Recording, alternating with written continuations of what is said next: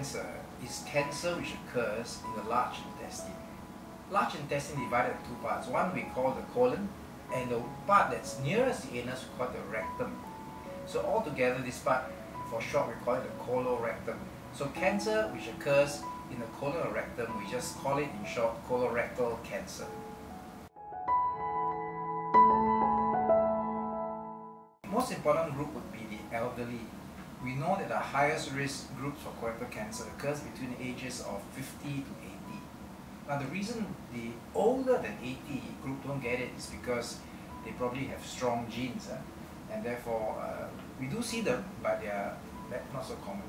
Second group are people with genetic cancers, that is, they have a strong family history of colorectal cancer. So those are high risk groups as well. The last group, important group, would be people with previous polyps or people with previous inflammatory bowel disease, including ulcerative colitis.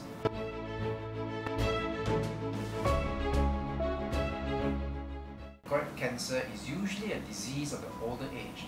Young people do get them. This is especially important in young people who come from families with a strong history of colorectal cancer, or with, for example, inflammatory bowel disease. So these people may get colorectal cancer at a young age.